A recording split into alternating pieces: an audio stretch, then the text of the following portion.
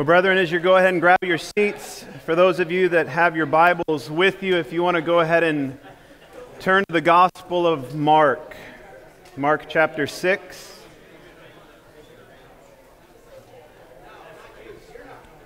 And while the rest are grabbing their seats, just a couple quick thoughts just to share with you guys before I begin.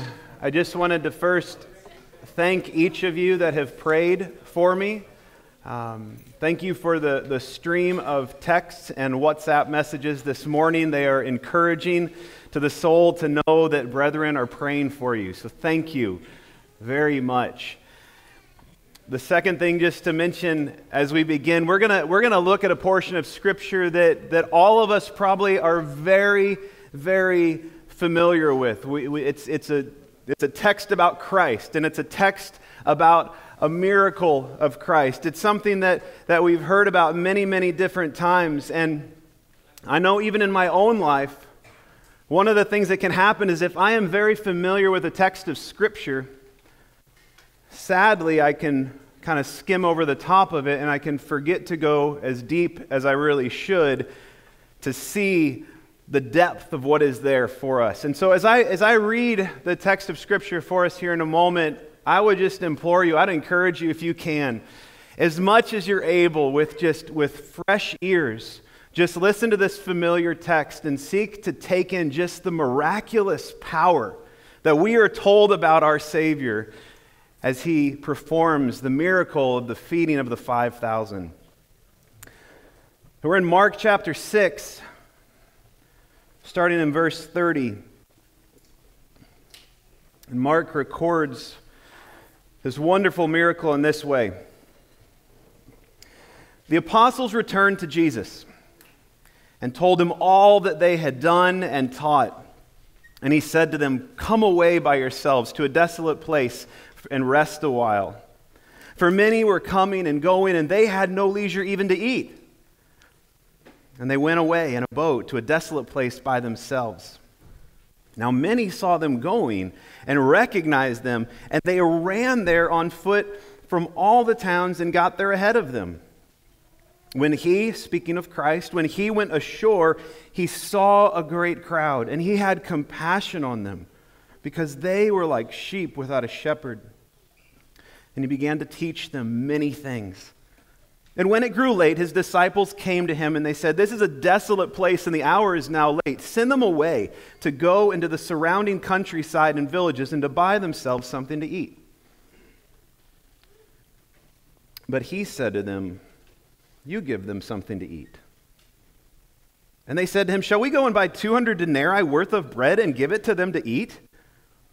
And he said to them, "How many loaves do you have? Go and see." And when they had found out, they said, 5 and 2 fish. Then he commanded them all to sit down in groups on the green grass. So they sat down in groups by hundreds and by 50s. And taking the loaves, the 5 loaves and the 2 fish, he looked up to heaven, and he said a blessing, and broke the loaves, and gave them to the disciples to set before the people. And he divided the 2 fish among them all, and they all ate and were satisfied. And they took up 12 baskets full of broken pieces and of the fish. And those who ate the loaves were 5,000 men. Father, we are thankful to be here today. We are thankful to have the Word of God that has been preserved for us. We are thankful to know of this miracle, of even this physical provision that you gave to so many. And Lord, I would ask on behalf of my brethren that you would just use this meager mouth. You'd speak through me. You'd help them to see you more clearly. Father, I'm joyful to look out and to see image bearers of God before me. And Lord, we just want to rejoice in who you are. We want to be built up. We want to be encouraged. And so, Father, help. Oh, so much even this morning, Lord, you've heard me. Help, help. Help. Lord, help us. We are thankful, though, to so joyfully receive from you. May this time be yours. Amen.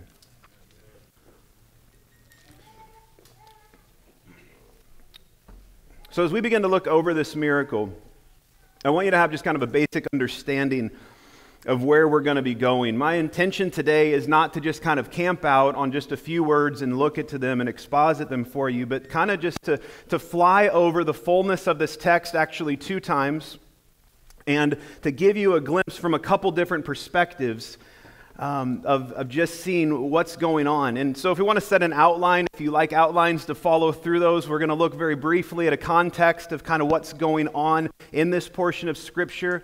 We're going to look at the plight of the disciples and what they had throughout this time of the miracle. And then we're going to follow that up with Christ in the midst of the miracle and looking at his reactions and the things that he was doing. And we will finally finish with something very amazing of seeing the gospel played out for us very much in the feeding of the 5,000. So let's just jump right into it and get going. Let's look at the context and just kind of see what's here, what's some general information that we can gather and move on. So like I said earlier, most of us were familiar with this, especially if you grew up in church. Probably in some children's Sunday school class, you heard about the feeding of the 5,000, followed up with some fun little coloring sheet and coloring in the fishes and the loaves. You know, we know this story. We've heard it before. And maybe it's good, maybe it's right that it's such a well-known miracle, because it's the only miracle that Christ performed that's actually in all 4 of the Gospels, I came to find out. And so, obviously, if something's recorded for us more than once, let's perk our ears, let's open our eyes and pay attention to what we see, recorded over and over again. If we look at each of the accounts, so if we were to look at Matthew, Mark, Luke, and John, we'd see a very similar story, but with any other account as well. The writers are going to give a little bit different perspective on kind of what's going on. One thing that we do see, John kind of separates himself a little bit on this miracle, and the other 3, as far as contextually, what we see is how our scriptures are laid out. Matthew, Mark, and Luke, they all kind of join the beheading of John the Baptist right before this miracle it takes place. And then Mark and Luke, right before that, they include the 12 apostles being sent out on that first set of ministry that they were doing. And that's kind of important just to kind of hold here for a minute as we begin to now just turn our attention to the disciples. And I know you've heard it said before, but I'll gladly say it again, that as we look at the lives of the disciples, we're likely going to see a lot of things that are similar about our own lives, right? Here they are, men that are following after Christ, just as we are following after Christ. And so I want you to kind of be thinking about yourself, and I'll bring a few things out to help you do that as we're looking at them in this recording of the miracle. But Mark starts off by telling us that the disciples have just returned from this very busy period of ministry. He records that earlier in this chapter, so we know kind of when it was happening. And we know how busy they were because Mark even goes to the point of telling us in what we read that they didn't even have any leisure time even to sit and eat. So there's a lot going on. There's a real busyness that's happening for them at this period of time. So upon their return, Christ tells them, he said, boys, we're going to go away. We're going to rest for a while. Probably that was something that many of them, they heard that and they thought, oh, good. I'm looking forward to be still, to rest a little while because of all that had been going on. So as they get ready, they embark, they get in the boat, they're crossing the Sea of Galilee, and I don't know how big the Sea of Galilee is, but maybe as they're looking from side to side, potentially they can kind of see these figures that are moving in the same direction that they're going. I don't know what their thoughts may have been at that time, but here they dock on the shore, and all that they see is not a desolate place, but they see masses of people. And we're told very clearly what Christ's reaction was to those people, to those masses. None of the gospel accounts actually give us a clarity of how the disciples reacted, how they felt. But I think it could be possible if we do see them as just men, as they are. Would they have reacted the way that we might have? Would it be possible that they felt this excitedness because they were getting a time of rest, and then they saw all the people and this increased weariness began to sit in? Or maybe they got just frustrated because they've thought, we have just dealt with you for so long. Can we have a break? Just a day. Did they get irritable? Were they feeling exasperated? Were they feeling angry? I mean, like I said, we don't exactly know. But I think it's possible that we could maybe see that in their lives in that time. We may have reacted the same way if we were there. I mean, let's bring it home to ourselves even, and let's think about that. You've had a very busy day at work. You've had a lot of ministry going on. You've had so much schooling going on. Whatever it may be, there's things happening. You finally get to that place of rest, and something comes in and snatches it away, and you're like, praise the Lord. No, you're kind of bothered by it, and you're like, man, I just want to sit down. Can't I just chill out for a little bit? Even as parents, right? We love these blessings that God has given to us, and at the end of the day, we're ready to just sometimes to sit and rest.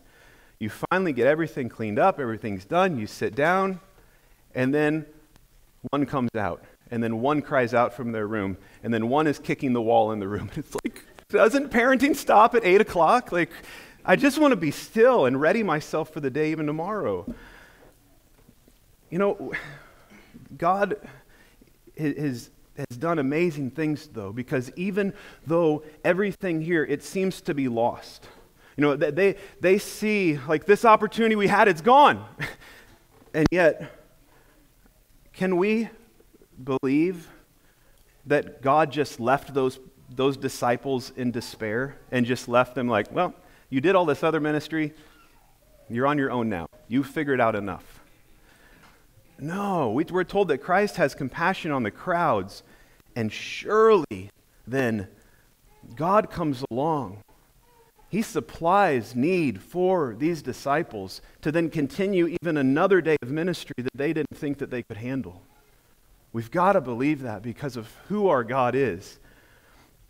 I mean, we know these scriptures that tell us about the power of God that's made perfect in our weakness. Did these guys feel weak? Absolutely. I'm sure they did. We're told about being able to do all things through Christ who gives us strength. The disciples may have even been familiar with the text in Isaiah that tells us that he gives power to the faint, and to him who has no might, he increases strength.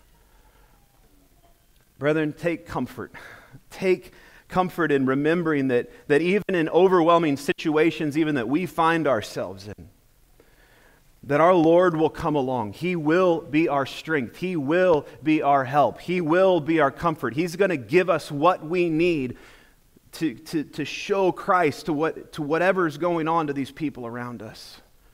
And I would even just encourage you later today or at some point, take time just to think, when has the Lord done that for me?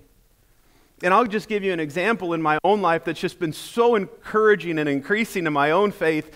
Every single Wednesday that we have Grace Group, I am exhausted without fail. I never go through one of those days where it's like I get home and my eyes are almost closed, and Leah's like, babe, you look tired. And it's like, yeah, I could probably fall on the floor and fall asleep. But without fail, we go and the Lord helps and He strengthens, and being even around the body, then it's such a blessing to get to be with one another and just to share of all that Christ has done.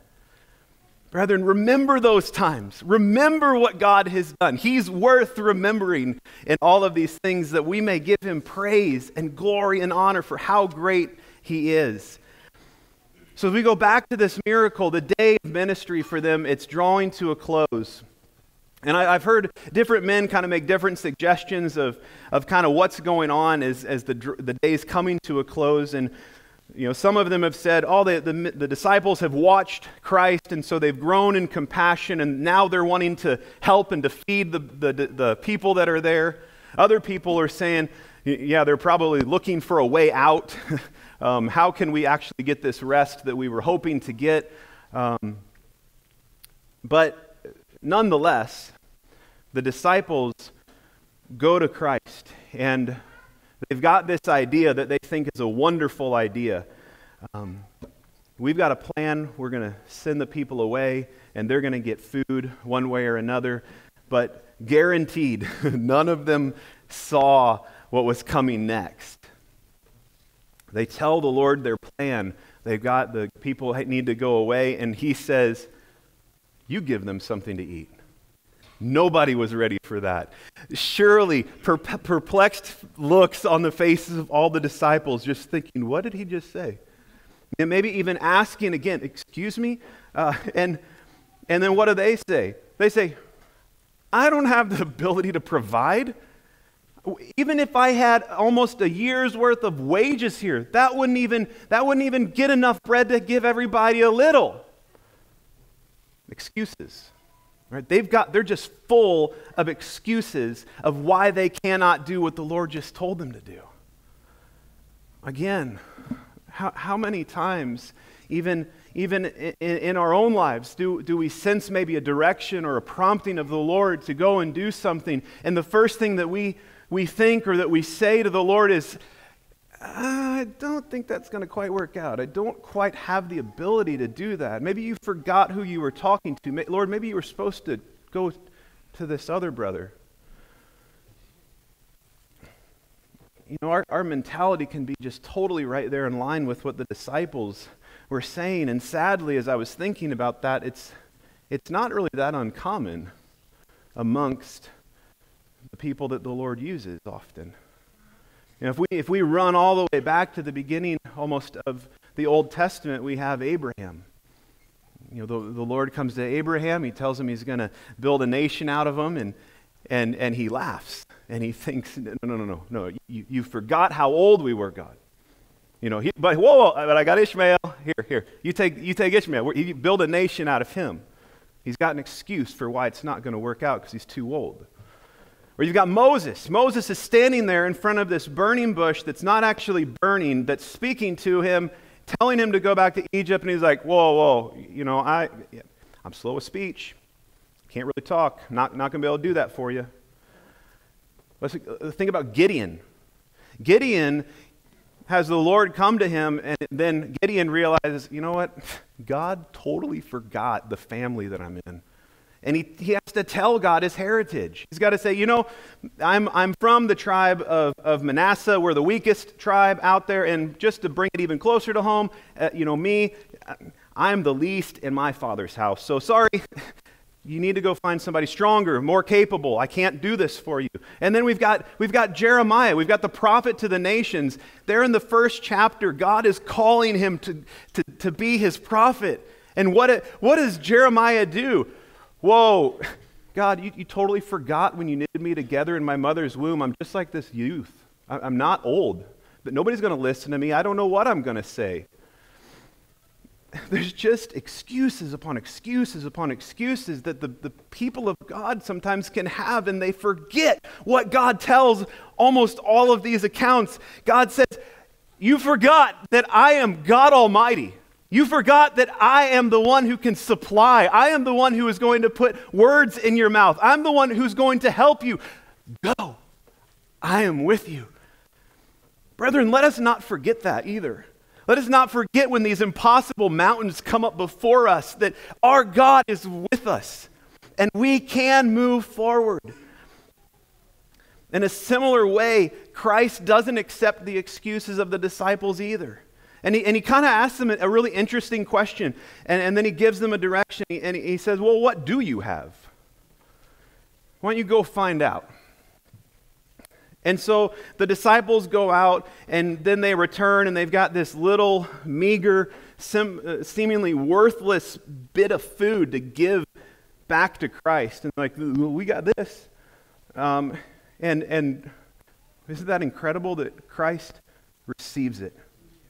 He doesn't just say, ooh, I thought there might be some more. You know, like he's not intimidated by it whatsoever. He takes it, he receives it, and he blesses it. And then he gives it right back to them and says, boys, take it out to the masses. Albeit in a much greater amount. It multiplied incredibly. So what do we take from that then? What can we learn as the people of God today from this miracle in light of the disciples? And I think there's a few things we can look at briefly. And first, even when we think that we do not have much to offer, do not put a limit on what God can do with it. We can think about that in a whole variety of different aspects. We can think, I don't really have much money to give, so I don't know, maybe I shouldn't even give it. Or you know what, I don't really have that much understanding of how to explain this particular thing, and so I'm just going to keep my mouth shut. The thing that really stood out to me, though, as I've been studying this text is about gifting. And I want to just park here for just a moment, and I want you to think about this. God has given gifts to all of his people, right? He's not left any of us alone. He's not been like, well, you guys, here's some gifts. You guys, I hope you can benefit from them. It encompasses the whole body of Christ. Now, I recognize there's different gifts that we've been given. There's some that are used in a more visible way. And then there's some that are not seen that much. Does that make that unseen gift any less of a gift from God for the advancement of his kingdom? Absolutely not. Just to be honest with you, if you've got this idea at all, that what you have is not, I'm not a preacher. I'm not much of a speaker. I'm not teaching even in the Sunday school class. I don't lead a grace group. I'm not a missionary out on the field. We don't have much money. I'm very simple in my understanding of Scripture. And, it's just, I don't really have anything that I can offer to the body. I don't have anything that I can offer to God. Brethren, if you've got that mindset, I would just plead with you, run. Run from that lie. Run, because all that's going on right there is the devil is creeping in and he's lying to you about what God, the Almighty, has given to you. He's trying to say you're worthless. But God has given that to you for a benefit to this body. He has given you that gift for the nations, for the world around you. Your sphere of influence may not be as big as others, but that doesn't matter.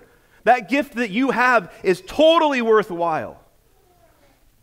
And if the devil can get in and start lying to enough people about how their gifts are not worthwhile and they need to just sit there and just absorb and not actually use their gift, there could be havoc that is just wreaked on this whole congregation and the church at large.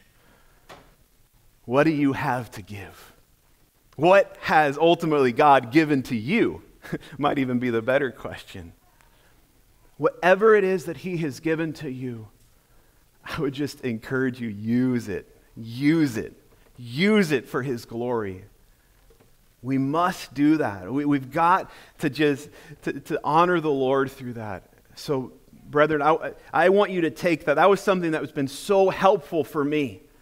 Because even in my own life, there have been times where I've exalted one measure of gifts, and I've thought, I'm not there. And I feel like I think I've got this, but I'm not there. So maybe it's not even worth trying to use this. Oh, whenever there was light upon that, and I realized, and there was freedom then to use what God had given to me, oh my goodness. Amazing. Just this joy that filled my soul to just be able to honor the Lord with what he had given me and to be the person of God who he made me to be. So brethren, use the gifts that God has given to you, even though you may see them as small. Secondly, the disciples, we want to ask, how much did they give? How much of what they have did they give? Well, they gave all of it, right? They went out, they searched, they brought all of what they had, and they gave it to Christ. It's not like Peter took a couple fish and stuck it in his knapsack in case things just kind of went sour on the deal, right? They entrusted everything to Christ. Ought we not be doing the same with all in our lives? And lastly, we see about how when they gave everything to the Lord, what did he do? He gave it right back to them. He blessed it, he gave it back to them, and he said, you are now my hands and my feet. Go. It's not even a work specifically that Christ then took all these pieces of bread and the fish, and he said, okay, I've got it. Here's some for you and for you and for you, right? He said, boys, here, take these. Take them out to the people. They were the workers for him. They were his hands. They were his feet. The disciples weren't the ones who were actually expected to perform the miracle, were they? They were the ones who were expected to receive humbly what Christ had done and then faithfully distribute it to the people that were there. When their hands were empty, what did the disciples have to do? Obviously, I wouldn't think that they had, I don't know what the math would come out to be, but like a 12th of the 5,000 of stuff with them, right? They probably had to keep going back to Christ who continued to multiply the loaves and the fishes. Ought we not do the same? When we run empty, where do we go? Back to Christ. And we receive again from him. He will continue to supply. So let us never think that we're the ones who've got to do the miracle. We just need to be faithful with what the Lord has given to us to then hand out. So, let me grab a drink real quick. And so jump right back up to the top again with me and let's run through this again, but looking at Christ. And we'll see some differences and we'll see some miraculous things in the life of Christ through this miracle as well. So there's five aspects that I want to touch on about Christ, and these are characteristics that we see vividly portrayed here in this miracle that I would even argue to say that are very active and present in our Lord today as he sits upon the throne, ruling and reigning. We have a Lord that never changes, praise God. So the first thing that we see, we touched briefly on this earlier, but we see that upon the disciples' return, Christ has a concern and a care for his disciples that he has sent out. If we were to look in Matthew's account, one thing I found interesting, in Matthew's account, like I said, it's right after the beheading of John the Baptist. And the way that Matthew links those two together is he says that Jesus finds out about it and then he goes off to a desolate place by himself. Okay? But what do we read here in Mark? We have the 12 sent out, we've got the beheading of John the Baptist, and then we've got Jesus sees his disciples coming back to them, and he says, we're going to go away for a while. We don't actually see that he's thinking about his own needs in that time. We don't see that he's thinking about the death of his cousin in that time, but he's actually thinking about others, right? He's thinking about the disciples that have been out, and they have been ministering. And his care is for them. He shows himself in that to be a very selfless Savior. And he shows this concern that he's going to say, we're going to go away and to rest for a while. We're going to be still for a while. And I don't think the thought in Christ's mind, obviously, was like, boys, we're going to go just kind of hang out, and we're going to go sit on the green grass, and we're going to sing Kumbaya, and it's going to be wonderful, and then we'll go back and do some more ministry. I don't think it was like that at all. I think that what Christ was wanting to do was saying, you guys have been ministering, and I want to bring you away, and we're going to spend time together, and I'm going to minister to you. And so I think it's good for us to remember that there are going to be those times, just like we see in Psalm 23, where where David tells us about how the Lord our shepherd is going to give us rest. And he is going to lay us down in green pastures. And he is going to lead us beside, literally, waters of rest. There is going to be a restoring of our soul. And we should embrace those times. That's a good time to be with the Lord. And it's good to take those times that he gives us. Don't ever exalt this being busy for God idea makes you more spiritual, because that may not be the case. It may be you're trying to be doing for God, when what you need to do is you need to sit and nurture your own soul, because that's what's the most needed at that particular time. When he gives you rest, I would encourage you to embrace it and enjoy your Savior in those times. Secondly, I'm going to look at something very small, but I think there's importance to it. We're told that Christ, he saw the crowd, so he's paying attention. He sees the crowd that's there before him as they dock there on the shore. And I'm reminded how in the other gospel accounts we've got this same idea where it talks about how Christ sees these different people. Even with the rich young ruler, it says that he saw him and he loved him. How many times do we find ourselves, we're having a conversation with somebody and we're looking at them, but our mind is totally somewhere else. We're looking past them. We're not really engaged with them. And yet, as I read this and I read these different accounts in the gospel of Christ, I see whenever Christ is seeing somebody, there's some serious paying attention to what's going on. And it's not just the outward that's going on, but looking even deeper, if you will, and seeing even greater needs that they have. I would encourage you in being like our Savior. Brethren, pay attention to people and notice them. When they're talking to you, listen to them. I know that might not seem like a really spiritual thing to draw out of that, but there are brethren in this room that I love when I get to talk to them, because I know they're listening. I know that they're paying attention because they are looking at me.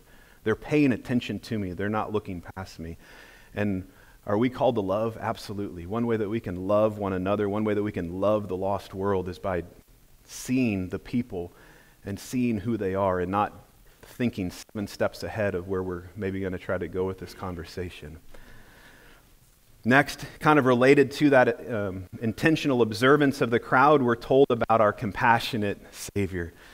And we have a Savior in our Lord Jesus Christ who's not just concerned, obviously, with the physical needs of the people here. We see that he is, but he's concerned about their spiritual need. It says quickly that he had compassion because they were like sheep without a shepherd, relating to the spiritual right away. We see that he's concerned and ultimately coming to this earth to give himself to bear our sins. He's concerned about our spiritual need and our spiritual state. He has pity, he has empathy, he has care for us. And that's a wonderful thing to know, that we don't have this harsh taskmaster that we serve, but this caring, compassionate, loving Christ. We're told, even as we think about that idea of being sheep without a shepherd, he goes so far in the Gospel of John to tell us that he is the good shepherd. And not just that he's a good shepherd, but that he's going to lay his life down for his sheep even. If we think again about Psalm 23, we get this picture again of our shepherd Savior, if you will, who cares and he protects and he provides and he helps and he refreshes, and the list goes on there. And we clearly see in that we don't have this distant Savior, but we've got one that's intimately involved with us in what we're doing. And then maybe Daryl and I have spoken about this verse fairly regularly, it seems, and maybe it's a special one for parents in some ways, that in the book of Isaiah, we're told that he will tend his flock like a shepherd, and he will gather the lambs in his arms. He will carry them in his bosom and gently lead those that are with young.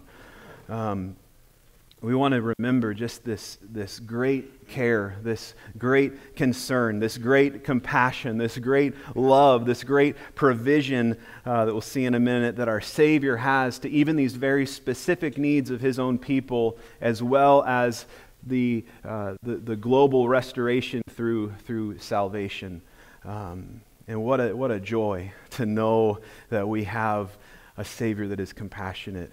Hold on to that as well. The next thing we see about Christ is that He is a providing Savior, right? We're told that He provided all this food even. And we see the physical sustenance that He provides, but it's really neat too to see He doesn't just provide it for His true followers, right? There wasn't a survey that went around and kind of examined everybody's testimony and like, oh, okay, yeah, you're truly following Christ, well, here's some bread, right? It was given to all, and it was given to all freely. And it seems, according to John's account of this, that there was a lot of people that were just following Him for the sake of wanting to get people healed, that they wanted to see these different signs that were going on. So they may not have even been there with the right motives whatsoever. But this provision for them is given. And obviously that then turns our minds to the gospel as well, that the gospel is one that is welcome for all to receive. You know, the responsibility is then to take it, to receive what's been given by our God there. And then we can take it even one step further to think about the provision of Christ Himself. You know, Craig mentioned this a few weeks back when he began Galatians about how the Lord Jesus Christ gave, or we could say provided Himself for our sins to deliver us from the present evil age. So we've got here a providing Savior for us. And then the last characteristic just to point out is that He is a satisfying Christ. And we've got Mark telling us here that there were 5,000 men that were involved. Matthew adds to us that there were women and children. Some people have then speculated that there were some 20 to 25,000 people that were actually involved here in this miracle. And it tells us they were all satisfied. Now, one thing that's kind of interesting just to think about too is there are those that would like to go around and kind of say, the miracles of Christ, you know, those were just made up. They were just a show. They were a sleight of hand. How in the world are 25 or even 5,000 people going to walk away and be like, man, I am satisfied. I am full to the brim.